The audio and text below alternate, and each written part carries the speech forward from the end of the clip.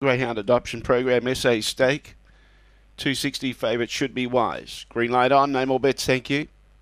Set to go. See how the favourite jumps in 8. Away, Begin OK, Should Be Wise. It's up there vying for the lead. It's in third placing. Going with it though was Long Gully Karen and Avatar Xena. Should Be Wise on the inside. Just Got 'Em's making ground. Favourites taking a little while to stoke up. Then behind those we've got Maytown Keddies in the back tail end of the field. Vico Road just in front of it, but in front it's Avatar Xena on the inside. Just Got 'Em lunges. Just Got 'Em beats Avatar Xena. Should Be Wise was third. Vico Road was there in fourth placing. Or going down after the line was Topper G, but picks itself up okay. Long Gully Karen was there with Aston Chico at the tail end of the field with Motown Keddy, and the time is 22.99. It's 1:6.8 and 2. Just Got 'Em too strong.